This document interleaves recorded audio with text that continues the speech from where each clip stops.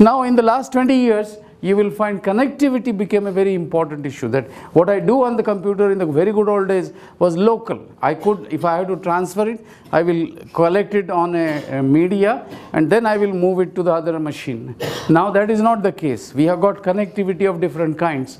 The first one, which was developed as a hardwired connection between the different computers, was the Ethernet.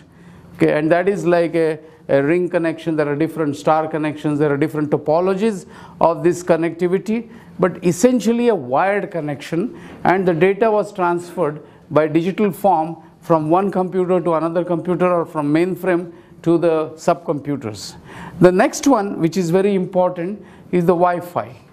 Now this is wireless, and earlier it was like open source and one could do it. Then the security became an issue, and therefore if you are using a Wi-Fi connection or if you are using any of these wireless connections, you have to use some protection, otherwise the hacking that happens. I don't know how many of you are familiar, but the biggest problem for all the data that is around the world is the security of the data.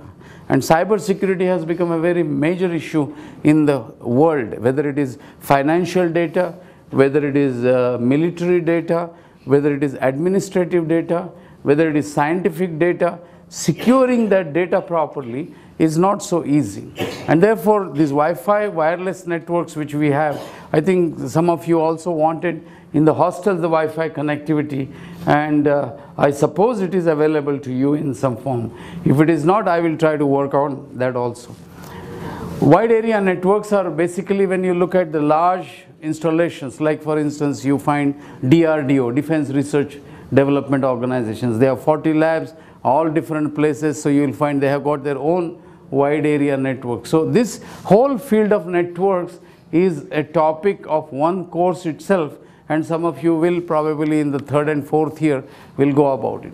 Now what you see on the left hand side is what I want you to imagine and understand, and hopefully in the labs we will be able to show you the hardware. The first thing that you see in a computer is a case. Obviously, whether it is a desktop, whether it is a laptop, whether it is a tablet, you will find there is always a case. Now it looks like very simple, but that is not so simple, because the electromagnetic radiation and some of the interference that can happen can be affected by the material that you choose for the case, as well as the heat transfer. I don't know how many of you know, but these chips have become now so miniaturized that the intensity of the heat that is generated, because when you send the electrical energy there, you will find that part of it is converted into heat, and the heat intensity is very large, and therefore dissipation of the heat or cooling becomes a major issue. In fact, some of the old PCs, if you see, there was a fan there so to extract the heat out of it. So you will find that the design and the selection of the material for the case is not a simple job, and therefore the first thing that you see is a case. The second most important thing is the power supply.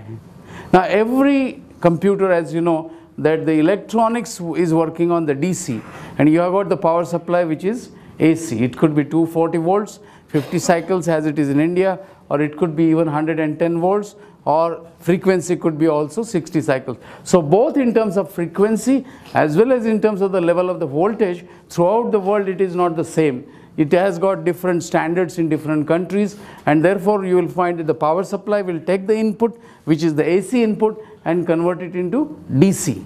Again, the heat dissipation in power supply is also very important. It looks like a transformer, but essentially it's a block, and that is the second important thing. The third part that you see in a computer is what is normally called as the board, and for some reason it has been named always as the motherboard, actually, sort of, and that is the picture of a motherboard that you see of a PDP-11, which is a very old computer actually. Now this motherboard has got different chips on it, and you will find that if you study the motherboard, you will get to know all the elements of a computer. Okay. And those elements I am going to introduce very quickly, but essentially you will find that the motherboard has all the chips, and all the chips represent the different functional units of a computer, and there will be some slots which are vacant, because sometimes what happens is future expansion slots are also kept on the motherboard. It is not like it is full, because otherwise you have to throw that motherboard, get another one. It's a bit of expensive proposition. So you will find that that is another expansion slots on the motherboard. Now there are different storage devices. You will find that the disks that are required, when the data is required, the data is stored either in the memory or on the disks or the storage devices. These storage devices, again, over the years have changed, and I'm going to run through them and give you a quick exposure of what are the different kinds of storage devices. I remember that we used to use the floppies. The floppies are gone. The 5.5-inch floppies are gone. Then there were small floppies which were used. They are also gone. Now you have got the stick.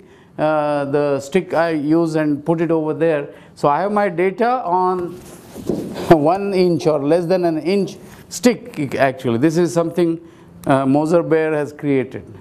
All the data is on this, and this is something which is the wonder of electronics, and how these devices are built, what are the designs of it, will be done by the students who will study more in electrical and electronics engineering.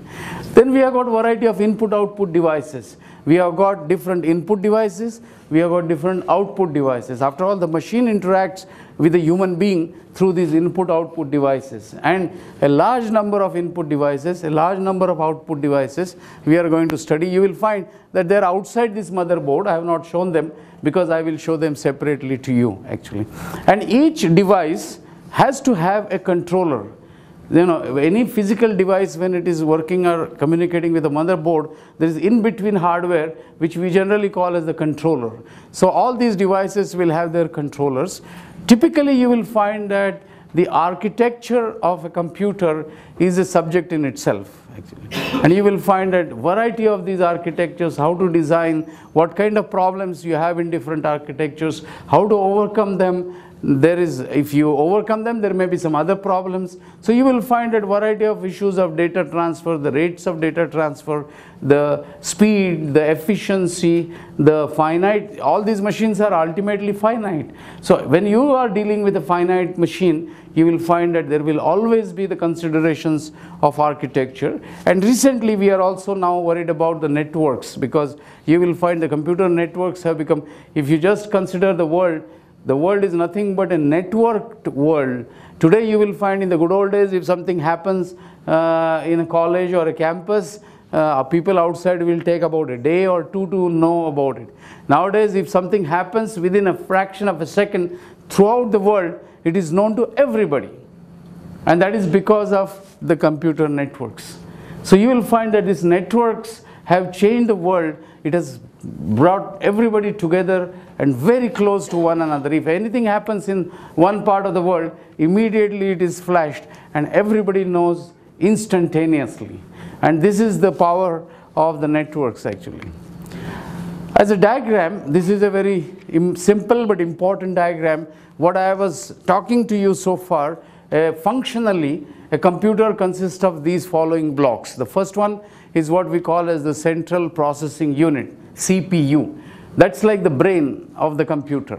All the decision making, all the data comparison, processing, every logical function is carried out in the CPU. It has got two subcomponents. One is for arithmetic logic unit. Generally it is called as ALU. And then the second one is what is called as the control unit. And this is like the real coordinator of all the things that happen in terms of humans and the computer.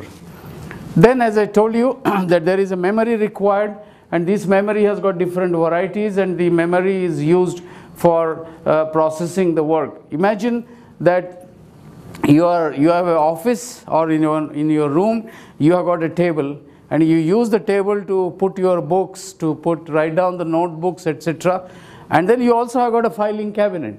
So you may put your books there, or you may put your file folders there, or you may put some bag there, etc. So you'll find that is your data storage, the external storage.